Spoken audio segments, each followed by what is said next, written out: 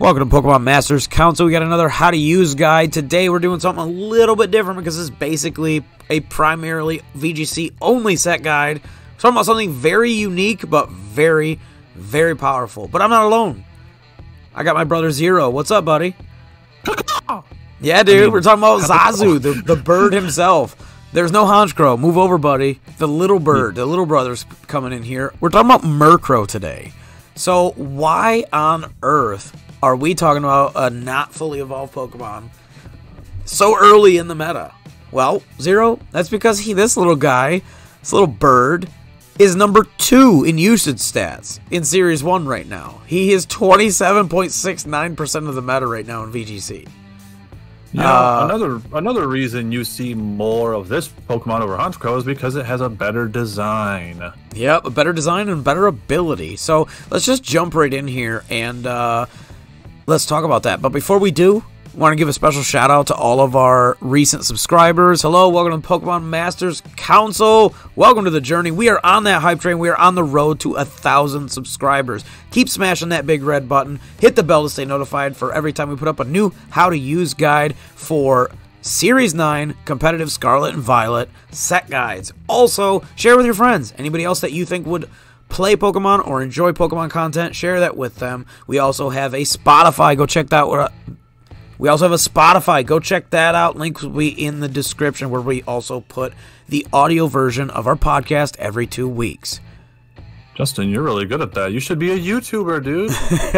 So, Murkrow, Dark Flying Zero, but we can't bury the lead too long. Let's talk about why we're here. It's not Insomnia. It's not Super Luck.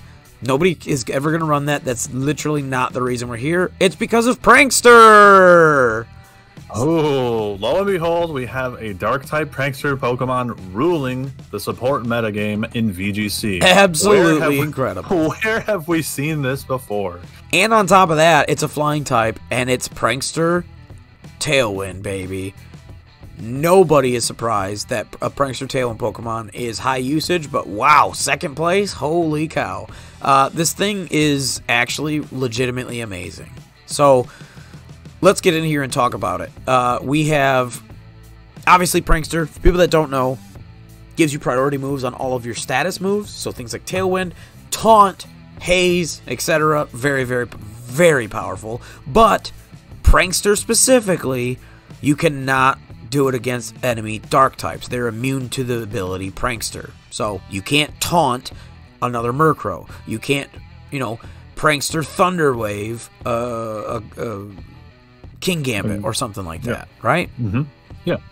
So, what do we got for this little guy? Came out in Hoenn. It does have an evolution that came out in Sinnoh, but we're using this one. 60 HP, 85 attack, 42 for both defenses, 85 for both offenses, and 91 speed. So respectable speed, but he's pretty trash, right? Like, he's not good. On paper, yeah, this is all pretty bad. But Pokemon introduced a few years back a little item called the Eviolite. So if you're not fully evolved, it'll give you a +1 to both defenses. Very, very useful.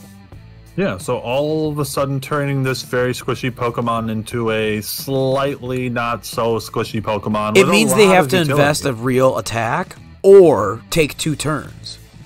Right, and that's important, especially if you're a support Pokemon. You want to get off your annoying moves with Absolutely. Prankster. So this thing has an incredible move pool. On top of having a good typing in Dark and Flying, it gives him a good move pool, a good base speed with which to use the Prankster ability, because the ability is only as good as what moves you have to throw out, right? This thing gets Tailwind. Zero, talk to me how much you love Prankster Taunt. Wow, is this good. Prankster Taunt, this is the reason you're not seeing a lot of Trick Room right now, because it is hard to taunt, or it is hard to set up a Trick Room on something that can taunt you. It's really good against things like a Moongus, so you can get that taunt off before they can Rage Powder, or before they Spore, or whatever it may be. That one's actually really incredibly impactful. You can taunt Protects, so like you can taunt them and then you force them into a move. You can taunt other support Pokemon like Mousehold, so they can't encore you. They can't. I like that call of maybe. Stopping the Trick Room because he's actually really good up against leads like Armor Rouge, he's actually really high in the meta. He's top 10 right now, and he very often packs things like Trick Room and Wide Guard, which is a very broken, spammable move, and Taunt just stops that completely dead in its tracks. So for me personally, I'll never leave home without Taunt and Tailwind on Murkrow. Those two have to be their staple. So you only got 2 move slots basically in Justin's mind, right? This is what we're working with here. Right. He also has some really awesome tech here, bro. Let's talk about the fact that he gets Haze. Wow, what does Haze do? So Haze erases all of the stat changes on the field. Field-wide. So your allies too. Field-wide. So you can erase, a Swords Dance on the opposing Ceruledge, or we've seen this before in a video that we will link in the description below using this Pokemon with Ceruledge. You can erase Snarl stat drops or Icy Wind stat drops. That happened against us. Someone hazed the field, brought their Hydreigon speed back up, and dropped a Draco on us on camera. It was awesome. Yeah, I mean, it was painful, but it was cool. Yeah. There's also some really good tech with this guy, because like we said, it is base 91 speed. He does get things like Icy Wind. Great. It's a spread move. Ice type, good damage, good offensive typing in the meta. Hits a lot of things super effective, and drop speed. And then on top of that, he also does get the option for things like Thunder Wave, Quash. So Thunder Wave, obviously, point click. As long as you hit it, knock on wood, you paralyze. And then Quash, you point click to something, and it makes them go last that turn. No speed, doesn't matter about Trick Room or Tailwind or priority or anything. It makes you act last. So Quash is very powerful too.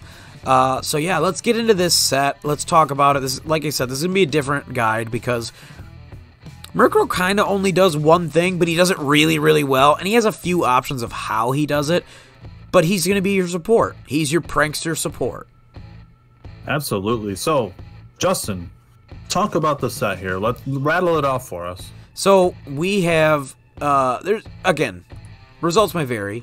Maybe for you want to invest more into a couple of defensive options here or there for specific calcs. But basically, just out the gate, max HP, max speed. That's how I'm running it. I want to utilize the Violite as best I can, so just pump it as much into the HP, kind of like the same thing that we've done in the past with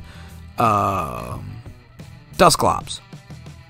Yeah, and then so kind of going like a top-down approach here, just get that overall stat and then put a nice hat on it. Yeah, max HP, max of speed. I want to use that 91 because, again, he does get a very, very powerful move in Foul Play. Link will be in the description. There's a reason that boy hit the thumbnail. Wow. I will never leave home without Foul Play ever on again. My Murkrow in Series 1, man. That's never happening ever. How impressed were you? How awesome was he was the hero what's the saying? He's the hero we deserve, we need, not the one we deserve or something? Yeah, dude, absolutely. Dude, he took so many KOs in that video with Foul Play because there's so many, people popping Swords Dance. And if people don't know what Foul Play is, bro, go for it.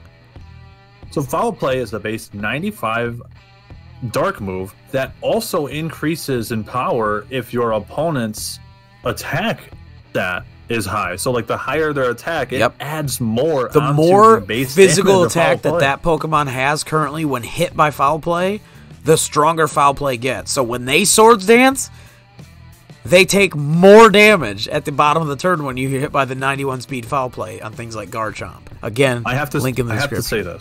I have to say this about Foul Play. This move is underrated in the same light as Strength Sap, in my opinion. It's not as, I think Strength Sap is actually super broken. Yeah. And I called for it to get nerfed last game, and it did not. I think the nerf was kind of the lack of distribution. I think that's the nerf that they justify Strength Sap with. Foul Play, I see, is so underutilized, and it's so strong. I think it's an option that a lot of criminally underrated Pokemon, they should be running this move. Yeah, I have a hard time seeing foul play on a dark type Pokemon and not putting it on there. Yeah. I think that's a really good shout. I do want to shout out the fact that he can do Brave Bird, and it can come in handy in a couple of key matchups, especially with a couple of Pokemon in the meta that like the Terra Grass. It could come in handy. Protect is always good. Haze is great. Quash is great. We mentioned the Tailwind, but yeah, that Tailwind Taunt. Those are the two for me I'll never leave home without. Yeah, absolutely. Like, you want to be able to, if you're in a position where speed helps you, then use Tailwind. If you're in a position where you need to shut something down on the other side and speed is not necessarily going to help, like, say, like Garganacl. Yeah, example, like if they lead an Armor Rouge, Taunt's the way to go. If they lead Teemo, Amoonguss, Taunt's the way to go. There's so many matchups right now where Taunt is the play turn 1. It's very, very powerful in the meta. Right, speed doesn't help you in those matchups, you know what I mean? Correct. Because they've got the Wide Guard, they've got Rage Powder, all these things. So you want to taunt those. And shut those down. Right, and then you can start quashing things. Because if they switch out to get rid of the taunt, sweet. What did we talk about in our last video? That's just more tempo control for us. We just gained tempo by forcing them switches. Yep, and switches is free damage, and free damage is always good. I do want to shout out, yes, you can run Focus Sash. Obviously, he's very squishy, so if you really want to ensure that he lives that turn to get off, maybe that second, he lives on the Sash, so the next turn he could do one more turn of like a Prankster move. Sure, absolutely. For me, in testing, also, this is a tournament-winning team. The Eviolite was great. It was actually made a difference to where it was like, oh, wow, I'm very impressed by... Like, he's not, like, bulky, but he's way bulkier than anyone thinks. So you have to put more investment than what you think you would need to take out a Murkrow. Does that make sense? I think a Baxcalibur Icicle Crash crit was the only, like, one-hit KO we saw on that Pokemon in that video. Yep, that's it. And obviously, that's gonna kill, like, 10 Murkrow. But beyond that, like, and again, Terra Steel's a great option. I've seen Terra Poison is a great option. That's the option that we have on the rental code that you see in the Murkrow vid. There's a lot of good things there because obviously you're going to be dodging out those fairy type moves, I'm assuming is why he was poison. So much to talk about here. Closing thoughts of this little bird, buddy?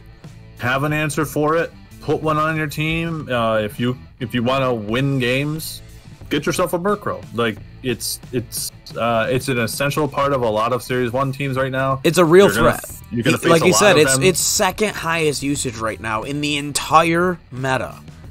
Yeah. All right, guys, thank you so much for tuning into this guide. A little bit of a shorter one today. Like we said, Murkrow is kind of the definition of a one-trick pony, but he does that one job really, really exceptionally well. 28% usage on day of recording, second highest in the meta on Peakalytics. We really appreciate all of your support. Make sure you share this video out for anybody else that's looking to get into VGC, and stay tuned. We will be doing more guides in the future that obviously are not only VGC. Sorry, Brandon, there's no 3v3 sets for Murkrow. Yeah, he's kind of trash there. I don't even see Harscrow in 3v3. Hey, worthwhile shout, man. Worthwhile shout. Maybe in the future. Maybe in the future. Yeah, maybe you'll see it on this channel. But until next time, I've been Gym Leader Justin. And I'm Zero. Council's adjourned.